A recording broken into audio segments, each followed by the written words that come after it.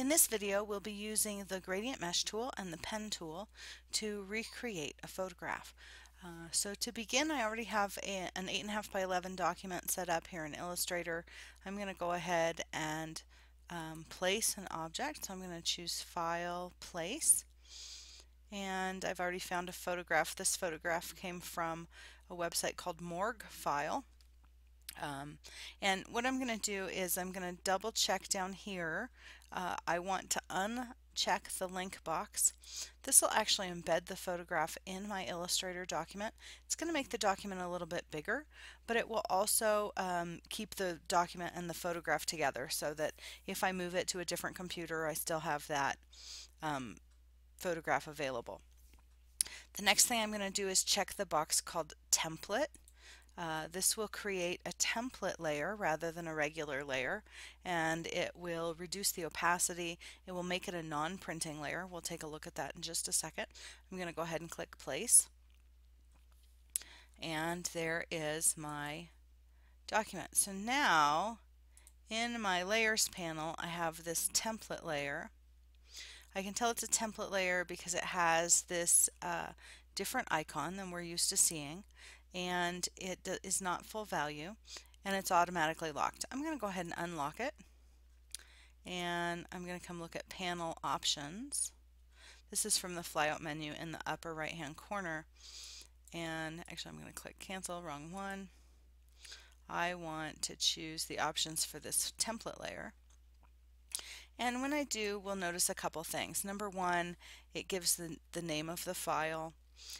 It is a template layer, so that box is checked. And I'm going to uncheck it so that we can see all these things for just a second. Notice the options I have are to lock the layer and this print option. If I uncheck that box, and notice when I check the template layer, the print box automatically unchecks. That makes it a non-printing layer.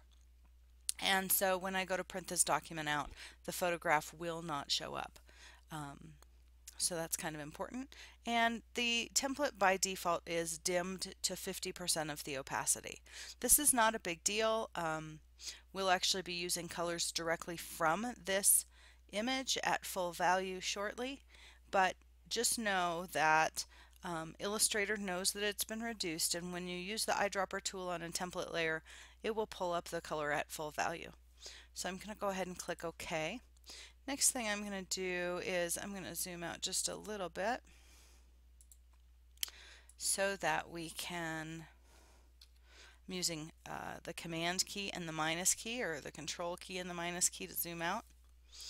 And I'm going to unlock that template layer, grab my image. I'd like to reduce it down to the size of my document. And I'm just going to hold the shift key and scale that image down so that it fits right there on my artboard.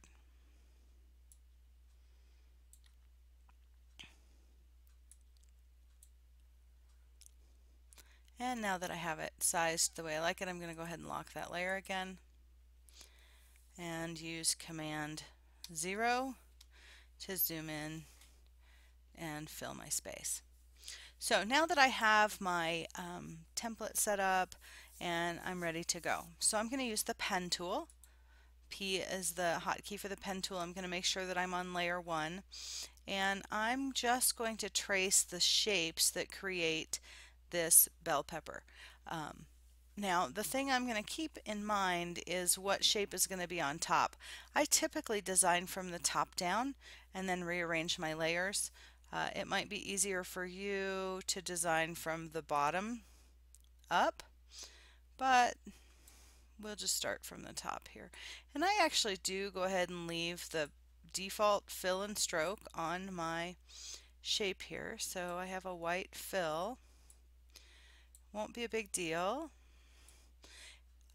because we're going to change it here in a minute. The other thing that I do when I design like this is I actually build in small shapes, because by building in small shapes gives me much more control over the location of the gradient mesh that I'm going to build here in a minute. than if I'm going to get the anchor point and control tool here real quick. Convert that anchor point to a point. It gives me more control than if I try and build all of the red area simultaneously. Move this point just a little bit here.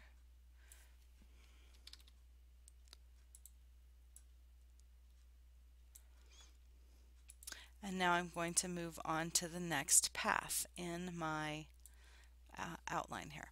One thing that is very handy in this type of work is to toggle between the outline mode and the preview mode. This menu option lives under the view menu. It's the very first option. And the hotkey for that is Command Y or Control Y. So now I'm in outline mode. I know I'm in outline mode because the icon in my layers panel shows just the outline of an eye, and the center part is no longer there.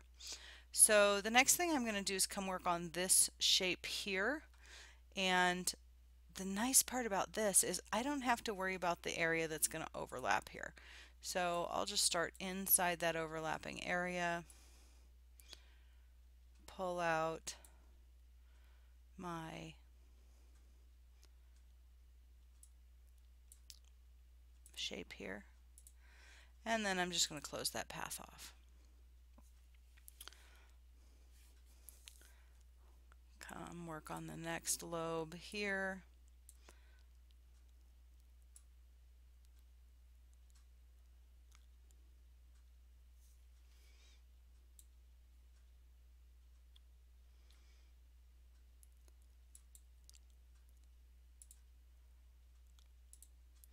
And I'm going to use my direct selection tool to move this in, tweak it just a little bit. The direct selection tool, the hotkey for that tool is the letter A. And now I'm going to go back to my pen tool. The hotkey for the pen tool, of course, is the letter P. And we'll work on this one here.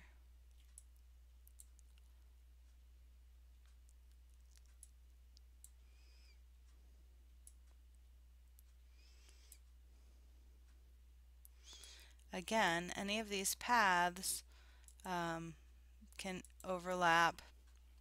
It'll help with a more fluid transition of color, but I don't have to worry so much about the interior portion.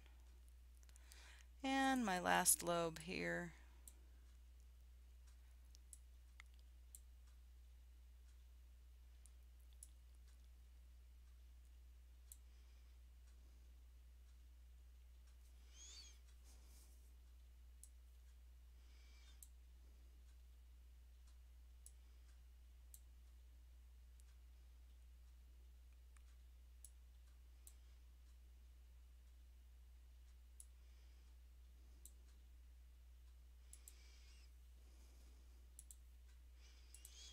And we'll tweak the path just slightly.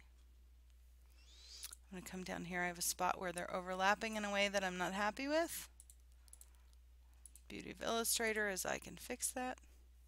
I'm again going to use the anchor point tool so that I can tweak that anchor point and pull that curve control handle back a little bit.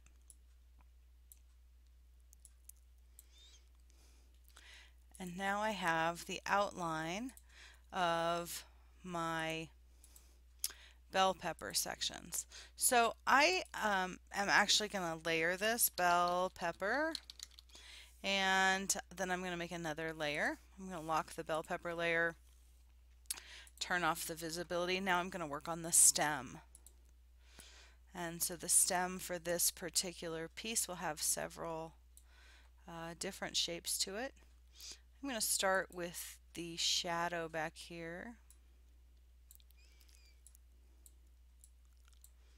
And again, because that shape is one that is not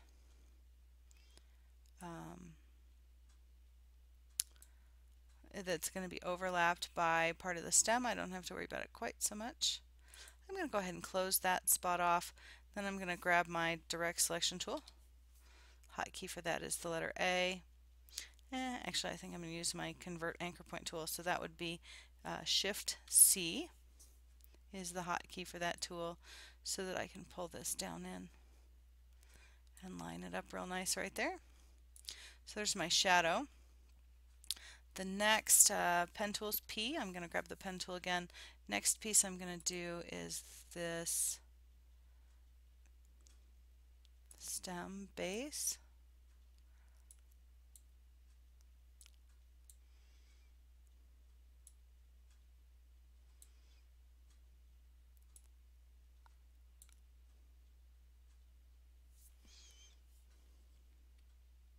I'm going to alt click on this anchor point, and that's going to get rid of that handle there so I can control that curve all by itself from there.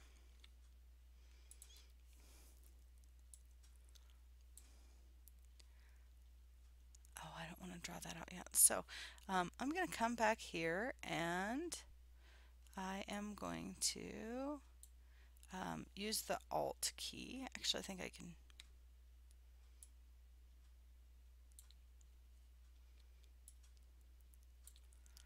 And I'm going to delete that. Well, we'll come put another point over here and then we'll worry about that one. Sometimes we make a spot that we didn't mean to and we just go back and fix it. It's the beauty of Illustrator, nothing's permanent. So now I'm going to grab my direct selection tool and we'll pull this down in here. This is behind the stem, so I'm not real concerned about the placement. And I'm going to come tweak this angle here. And there we have a reasonable facsimile of the base of this pepper. And last but not least, we have the stem. So I'll get my pen tool again, come right in here.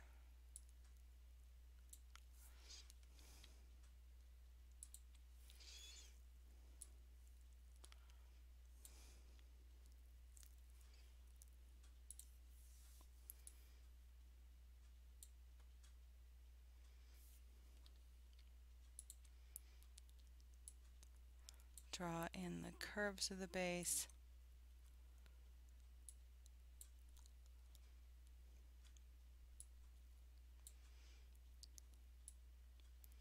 Draw out the nice neck.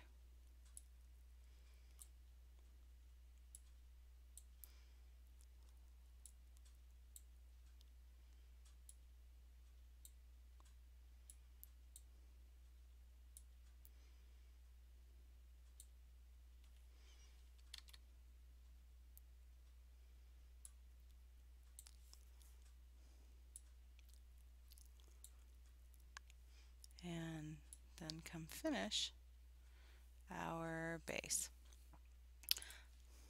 Again, I'll grab the direct selection tool so I can move some of these points around, clean up the curve. I know some people are really good at drawing this right the first time. I'm not one of them. I have to come back in and clean it up. And if that's your situation, that is a-okay. You wouldn't be alone. Gonna get our anchor point tool. Come pull that down a little bit. So now I have a stem I'm pretty happy with. So I'm gonna go ahead and layer this stem. And I think I'm even gonna go a little farther and come in and name these paths. So my first path, that's our shadow.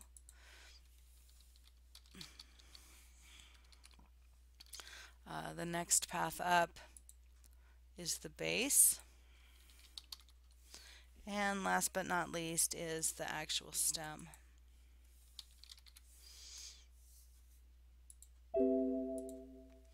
So there is our outlines for this bell pepper. So I'm going to go ahead and zoom all the way back out, fit our artboard in the window, turn all of our layers back on, and come up to preview mode. And what we'll notice is that now I have a bell pepper that basically is completely covered. We have a little bit of shadow down here that we'll play with in a minute. and I feel like I'm pretty comfortable with what we've got. So I'm going to go ahead and lock the stem, and in the next video we'll come back and start to add color to our bell pepper. Again, there's the outline.